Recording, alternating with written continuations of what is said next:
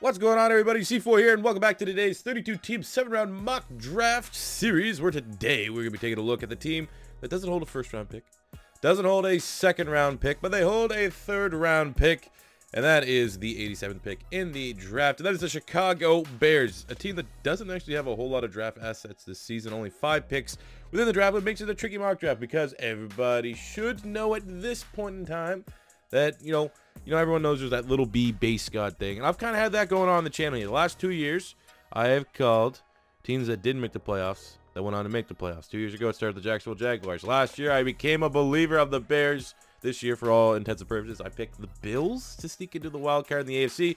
But the Bears last year, I mean, outside of when they had to come play my Philadelphia Eagles in the playoffs, I was pulling for the Bears every single week. That game, week 17 against the Vikings, that the Bears had to win for the Eagles to make the playoffs. Like, I haven't cheered for a team. I don't think I even cheered for the Eagles that hard at any point during the regular season last year. So, I'm going to try and hook you Bear fans up here with a very solid mock draft. So, without further ado, looking at the offseason, lots of changes here for the Bears. No more Adrian Amos. Bryce Callahan is gone on the defensive side of the ball. Offensively, you know, Jordan Howard coming to my Philadelphia Eagles. Thank you very much. Appreciate it a whole lot.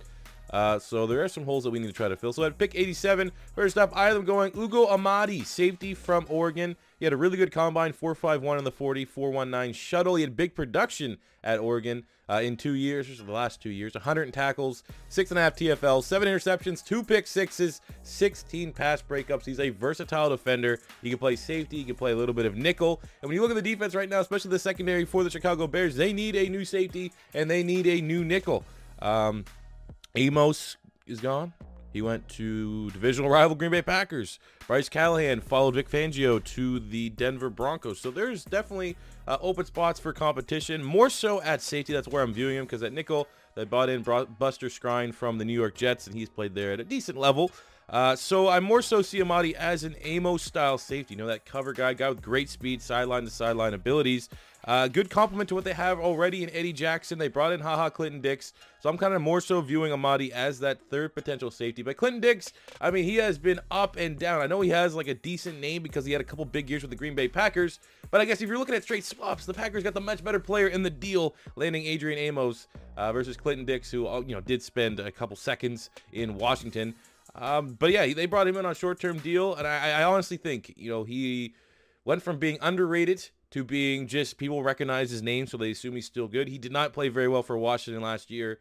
I would not view him as a player that was, you know, the Packers starting safety 2-3 years ago that was getting a lot of turnovers. So he has to prove himself.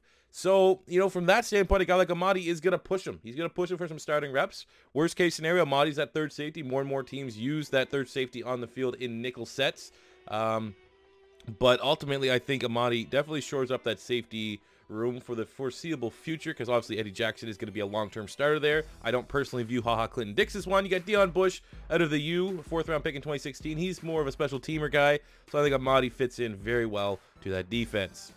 Going into the 4th round, I picked 126. I was selecting Travion Williams, running back from Texas A&M. He had an okay combine, running at 4.51. Big-time production, especially last year in 2018 for the Aggies. 2,000 yards from scrimmage and 19 total touchdowns. He's going to be viewed as Jordan Howard's replacement. I think right now, I mean, Tariq Cohen is the best running back in that backfield. They brought in Mike Davis from Seattle. He's been, you know, he's an all-right guy. He's like a good running back 3, a guy that in case of injury could step up, give you 60, 70 yards if you need it. But a guy like Travion Williams can be that Jordan Howard replacement of potential 1,000-yard back, especially in a heavy rotation with Tariq Cohen. He fits Matt Nagy's scheme. Unlike Jordan Howard, he can catch. He has that home run ability, averaged 6.5 yards per carry last season. And he has good pass protection for a guy that's just around a 200-pound running back, which is one of the biggest aspects that the Chicago Bears will be losing in Jordan Howard. Jordan Howard is one of the best pass protection running backs in the NFL. And they're going from that to a guy like right now on the roster, Tariq Cohen, who absolutely offers 0 in terms of pass protection. The only time he brings up pass protection is if teams just refuse to blitz, because he is such a weapon out of the backfield catching the ball. So a guy like Travion Williams, I think, is you get some of the positives that they lost in Jordan Howard, and you also get a lot more of what Matt Nagy wants in a running back that Jordan Howard was unable to offer. Going into the 5th round at pick 162, Island selecting Michael Dogby, defensive end from Temple. He had an absolutely insane pro day as one of the biggest combine stumps. A lot of people are looking at his pro day to see what was going on. 6'3", almost 290 pounds, running a 4.92 in the 40, 34 reps on the bench press. If he would have went to the combine, I mean, I don't want to overvalue the combine. I think he's going 3rd, 4th round. He wouldn't be available here in the 5th, but because it was at a pro day, there's a very legitimate shot that the Bears will be able to scrape him up here in day 3. He's coming off a big year with Temple, 72 tackles, 12.5 tackles for loss, 7 sacks, 3 forced fumbles. I look at the roster right now. I think he can be a defensive end rotational type player as a rookie. Right now, you got John Bullard, who I'm a big fan of, from Florida Gators, 3rd round pick in 2016. Roy Robertson Harris was a pretty good rotational guy last year, but they love to rotate their defensive ends, and it seems like pretty much whoever's not Akeem Hicks is constantly coming in and off the field, which is healthy. I mean, look at the Philadelphia Eagles. That's what we do to success, and teams around the league are starting to pick up on that, and we're not the only ones that do it. I'm just saying that as an example. And I kind of look at Dogby as to be, the kind of guy that can develop and that upside to be a potential starter in 2020 alongside Akeem Hicks. Because right now, I mean, you always want your 2 clear starters at defensive end, and then you rotate them in and out to keep them fresh. And right now, the Bears only have one in Akeem Hicks. You got Bilal Nichols, Jonathan Bullard, Roy Robertson Harris. That's, a rotational. You don't have that guy that you can pencil in as an every down starter. I think a guy like Michael Dogby has the athletic profile to develop into that type of player on that defense for Chuck Pagano. Going into the 7th round, finishing up with the Bears, where they have 2 7th round picks. First up at 222, Island selecting Jordan Brown, cornerback from South Dakota State. Trust me, did my work on this guy's small school prospect. Good size, had a decent combine, 6 feet tall, 200 pounds, running a 4.51 in the 40, a 39.5-inch vertical. So he tested very, very well. And you probably could argue for the last 2 years has been, if not the best, like a top 3 cornerback in the FCS. And more teams are going to be showing respect to these FCS players because they've had a lot of success with these guys, especially day 3. Like day 3 is where FCS players turn to dominate and get a lot of teams exceptional value because they're just getting underrated because they didn't play for a big-time college school. We look at Jordan Brown the last 2 years at South Dakota State as a jackrabbit, 100 tackles, 6 interceptions, 21 pass breakups, so he's all over the field. And when you look at the secondary right now for the Chicago Bears, I think the cornerback 3 spot is up for grabs between Rashard Fant, between Kevin Tolliver from LSU. I actually liked that as a UDFA last year. And I think you throw in Jordan Brown into that mix, there is going to be an open competition to see who can get that 3rd cornerback spot behind Kyle Fuller and Prince Amukamara. So, adding depth like this in the 7th round that can compete for a lot of snaps as a rookie for a team that doesn't have a whole lot of draft picks like the Chicago Bears is exactly the kind of pick that you want to try to make.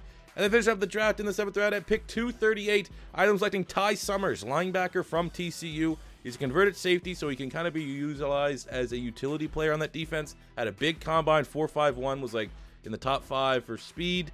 One of the better cover linebackers in this draft, considering the guys that are going to be available on day 3. Like, I think if you're listing like the top 10 cover linebackers, probably the first, you'd assume like 80% of that list is going to be gone before the beginning of day 3 because that is what the NFL covets nowadays. You need linebackers that can cover because it's a passing league. The fact that Ty Summers definitely makes that top 10 list and is still available in the 7th round, I think is going to be an easy pick here for the Chicago Bears that need to continue to add some inside linebacker depth. You got Roquan, you got Nick Kwiatkowski, you got Trevathan. I don't really know how much Trevathan's going to be in the long-term plans of this defense. He's starting to get up there in age a little bit. But bringing a guy like Ty Summers to come in and compete, probably for the linebacker 4 spot, you're clearly going to get some high-level special teams ability because of where he can tackle, and he's a great athlete. Those are the kind of picks you get in the 7th round. You get guys that can tack on to the bottom 53 of the roster. And to do that, most likely you're going to have to be a solid and almost to a point of excelling on special teams. I think with Jordan Brown, you get that cornerback 3 upside. And then with Ty Summers, you get a linebacker 4 or 5, depending on how many they want to dress and carry on the roster. But definitely some special teams ability. So there you go, guys. That is the 7th round mock draft for the Chicago Bears. Bear fans in particular, let me know in the comment section below if you agree or disagree with this mock draft. As always, if you're the first time stopping by, don't be afraid to hit that subscribe button. Smash the like button if you enjoyed. And until next time, it's C4 saying peace out.